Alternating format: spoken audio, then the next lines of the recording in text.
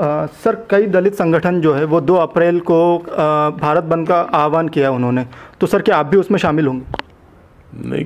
क्या मुझे मालूम नहीं है कौन से संगठन ने भारत बंद का के फैसले के खिलाफ भी जो सुप्रीम कोर्ट का जो फैसला आया है, सुप्रीम कोर्ट का फैसला तो अभी वो तो रिव्यू पिटीशन का निर्णय सरकार की तरफ जो हो गया है, और मुझे लगता नहीं, मुझे मालूम नहीं कि इसने भारत बंद का आह्वान किया है। लेकिन अगर भारत बंद का अगर इसके निषेध में या कोर्ट ने जो निर्णय दिया है उसके निषेध में अगर किसी ने अनाउंस किया होगा तो उसका हम विरोध नहीं करते हैं। लेकिन इसके लिए कोई भारत बंद की कोई आवश्यकता तो नहीं है, ये कोई बड़ा इशू है ही है। लेकिन अभी सरकार के तरफ से भी कोशिश हो रही है, हमारी पार्टी भी रिव्यू पिटीशन डाल रही है,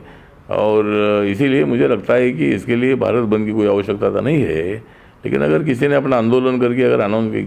किया होगा तो उनका निर्णय है, वो हमारी पार्टी का निर्णय नहीं है, और हम कोई इसका विरोध नहीं करते हैं। उनकी हर एक आदमी को आंदोलन करने का अधिकार है, लोकतंत्र में शांति से आंदोलन करने का अधिकार है, और अगर उन्होंने अनाउंसमेंट किया है तो भारत बंद करे, उसको रिपब्लिकन पार्टी विरोध नहीं करती है।